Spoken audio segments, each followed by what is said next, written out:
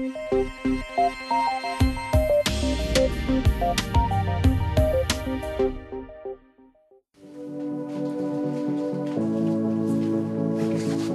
you thought you were a table football star?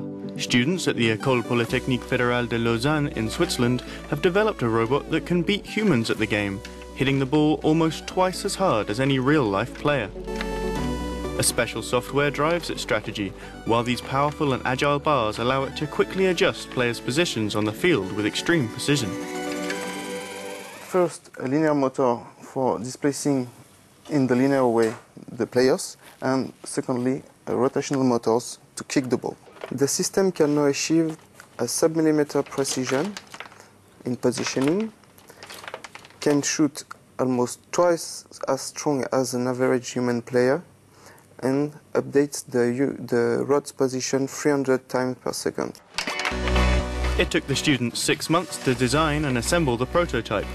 In order to see the ball, they equipped the robot with a high-speed camera located underneath the table's transparent floor. The camera collects 300 images a second, which are then processed by the computer to analyze the movement of the ball in real time.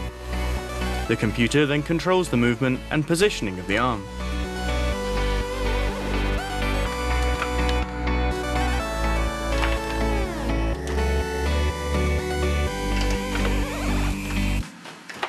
In order to detect the ball position, there is a camera placed below the soccer table, and as we have a transparent ground, we can get the picture from this ground, send it to the computer, and the computer will process it and detect the ball position on the ground.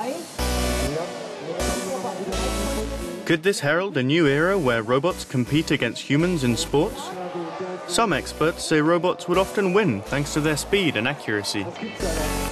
But the problem comes when they're placed in uncontrolled environments, where a sudden gust of wind may change everything and not compute with their programming.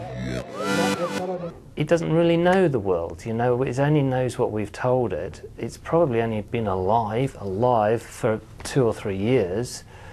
We've had 3.6 billion years of evolution to get us used to this environment. So yeah, I mean, I have to say I'm a little bit pessimistic. It'll take a robot quite a long time, or it'll take us a long time to develop these robots.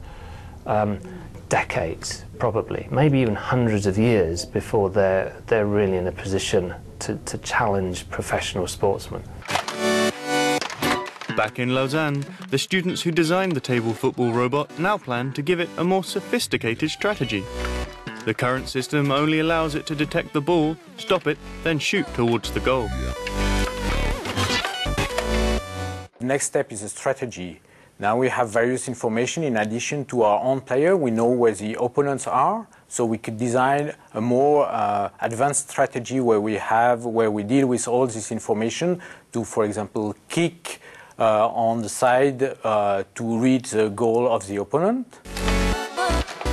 The students now also hope to set up a table football competition between robots, where programmers compete using different strategies.